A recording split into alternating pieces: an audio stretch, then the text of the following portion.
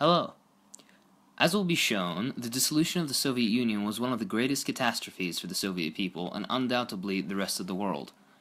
This will be a case study of capitalism, exploring the transition from socialism to capitalism in former Soviet and socialist nations.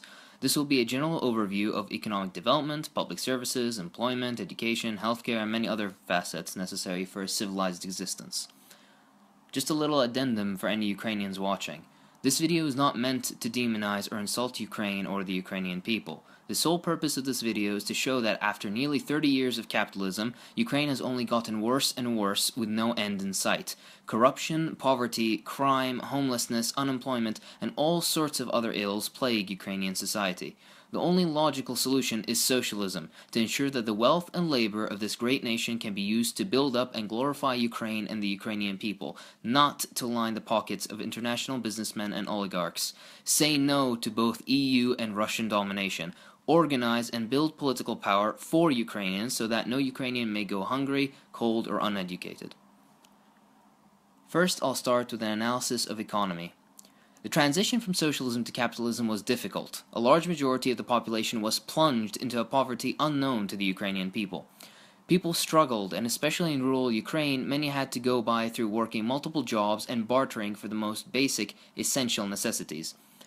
After the dissolution, the Ukrainian economy had faced a trend of continuous contraction of its economy. The economy of Ukraine has still not recovered since the dissolution of the Soviet Union, and as of 2016 is still hovering at only 60 to 70% the 1990 level. In fact, in 1993, Ukraine held the world record for its hyperinflated currency. If a nation has had over 27 years and billions poured into it and it still hasn't recovered or even reached its 1990 level, then something must be very wrong with the system. Thanks to socialism, Soviet Ukraine had undergone miraculous industrialization that launched it into the forefront of the world. It developed, engineered, and produced high-tech personal computers for civilian use and supercomputers for industrial and military use. It constructed nuclear power plants, civilian and military aircraft, cars, tractors, ships, submarines, all sorts of military equipment and weaponry. They produced everything from wheat and textiles to natural gas and traditional consumer goods. All was providing housing, employment, high-quality medical care, and education. Soviet Ukrainian production and exports contributed up to 50% of Soviet output in certain cases, and metal-oriented exports dominated the world market. In comparison, the current top 4 exports of modern-day Ukraine are semi-finished products of iron, corn seeds, wheat, and sunflower seeds, all of which are non-competitive in the world market, with most importers relying on cheaper Russian and Chinese iron, cheaper Southeast Asian agriculture, and cheaper South American ore. Smaller exports such as coal are also relatively uncompetitive. Under socialism, this wouldn't really matter, as these resources would be used to meet the needs and demands of the people. However, under capitalism, everything's for profit and profit only. This is just one of many examples in which a nation's resources that could both create a wealth of jobs for its people and simultaneously meet the nation's own demands is rendered null and pointless simply due to capitalism. In general, Ukraine experienced 118% of negative GDP growth and 72% of positive GDP growth, most of which was recovering from previous disastrous decline in GDP output, as can be seen on the graph. Keep in mind that this doesn't mean that the Ukrainian economy shrunk by 118.8%. I mean that consecutively over the years, there's been 118.8% of negative GDP growth and only 72% of positive GDP growth to make up for all the negative GDP growth. So in all, this totals at a net of 46.8% of negative GDP growth over a period of 27 years.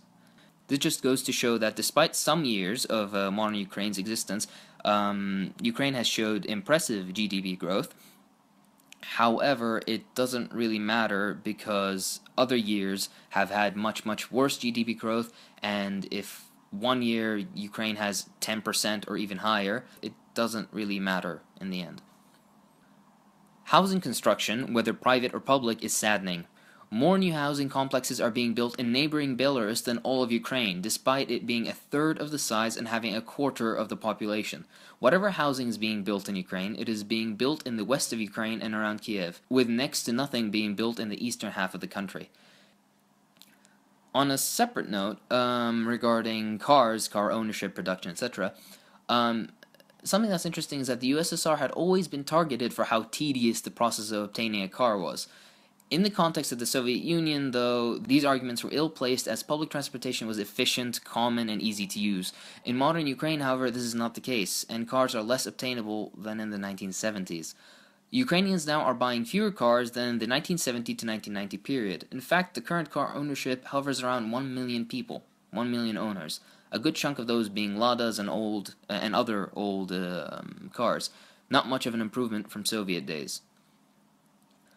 The debt of Ukraine currently stands at 80% of its GDP, and interestingly, the budget going to repay this debt is shrinking by roughly 5% every year for the past few years.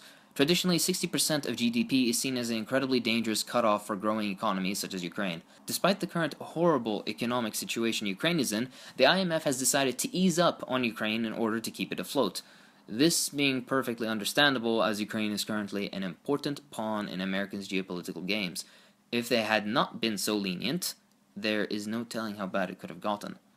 Despite the honestly pathetic growth Ukraine has shown since 1990, it is believed that up to 40 to 50%, nearly half of the Ukrainian economy, is in black market dealings, which are notoriously illegal as to what is sold, how workers are being treated, what wages people earn, etc. can't be controlled very well, and it's also ridiculously flimsy, meaning it can fall apart any time. It should be very alerting when nearly half a country's economy can fall apart at any time.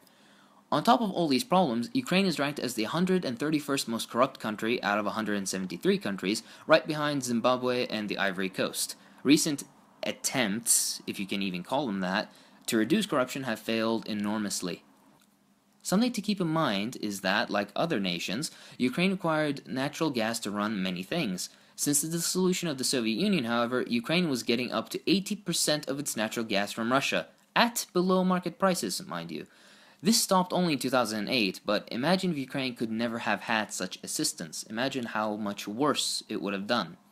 Another interesting note is that most of the current growth Ukraine is capable of, through agriculture, metal industry, mining, etc., is due to leftover Soviet infrastructure, with very little new infrastructure being built.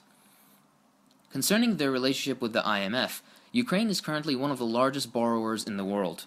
The truly criminal thing about this is that the IMF has demanded some pretty horrible stuff in return from Ukraine, such as massive budget cuts to government programs and a 40 to 50% increase in gas utility prices, that being the gas used to heat your apartment, your shower water, the stuff that turns on your stove, etc. These criminal demands have and will continue to put poor Ukrainians in even harsher conditions, such as going through cold winters without heating and bathing with practically ice-cold water. Even worse, the EU demanded that these cuts be made. However, even after borrowing billions of dollars, nothing has improved, as most of the money was funneled into pockets of corrupt oligarchs, leaving Ukraine even further in debt and with nothing to show for it. Unemployment in Ukraine stands at around 10% despite plummeting economic activity. This value only reflects those actively looking for work, however, as some have given up altogether, meaning that this value could be much, much higher in reality. Now moving on to population decline. Officially, Ukraine is in a demographic crisis. Ukraine has a particularly high death rate and a low birth rate, traditional signs of poverty and an inadequate healthcare system. In fact, the population of Ukraine has been declining since the 1990s by over 150,000 people every year. Life expectancy of the average Ukrainian has plummeted and continues to do so due to pollution, a failing healthcare system, bad diets, mainly due to poverty, smoking, and alcoholism. The country's population is one of the fastest declining in the world. Interestingly, since the dissolution of the USSR till 2001, this is only a small period of 10 years, the population declined by 3 million people, or about 5.7% of the population of Ukraine. However, there's no talk of genocide here. Moving on to poverty, 58.3% of Ukrainians live below the poverty line as of 2016. This value rose heavily in the 90s, fell slightly in late 2000, and came back up recently. The lowest level post-Soviet Ukraine has ever seen hovered around 20 to 25% below the poverty line, meaning 1 in every 4 to 5 people lived under the poverty line, having difficulty paying for food, affording rent, attending some sort of educational institute, etc. In certain parts of Ukraine, families spend up to 80% of their income on food alone. Ukrainian children are the ones most affected by these statistics. On top of all this, Ukrainians have lost nearly half of their purchasing power, meaning they can afford half the stuff, and inflation is consistently rising, furthering the misery of poor Ukrainians and heavily affecting more well-off Ukrainians. The average monthly wage per employee in 2013 was 3,265 hryvnia. In 2014, it was 3,480. In 2015, 4,207. In 2 years, the average monthly wage increased by 28.85%, which seems impressive, right? Well, during the same period, the official price level increased by 78.98%. So let me just repeat that. Wages increased by 28.8%, while prices increased by 78.9%. The population has officially become poorer by a third, but in reality, it's much more. The population became poorer twice as fast as the rate of GDP declined. Healthcare in Ukraine is currently extremely neglected, with a severe lack of medicines and proper facilities. In contrast, Soviet-era healthcare was considered amongst the best in the world. Soviet Ukraine had numerous state-of-the-art facilities and the industrial base necessary to produce all sorts of medicines, which they did. Modern-day Ukraine, however, has crumbling infrastructure and domestically produces very few drugs, if any at all. Modern-day Ukraine supposedly has a free healthcare system, but a particular problem in certain parts of the country is that doctors' salaries are extremely, almost ridiculously low, and hence many doctors demand a fee from patients in order for them to be treated. This puts Ukrainian patients in a very tight place as they too have low wages and sometimes cannot afford the fees the doctors charge. Health centers in Ukraine are in an extremely poor state. Medical equipment and facilities are in short supply and in high demand. All services, including doctors and nurses, cost a lot of money, which makes healthcare in health centers not always a feasible option for the ordinary Ukrainian. Short staffing is particularly bad, as many doctors and nurses have gone abroad where wages and living standards are higher, hence resulting in dirty, low-quality hospitals. Private clinics are expensive and hence not usually an attractive option for poor Ukrainians. As for vaccination, modern-day Ukraine has a very low vaccination rate. It's actually kind of scary. As of late 2016, only 30% of children are immunized against measles, 10% against hepatitis B, and only 3% against pertussis and tetanus.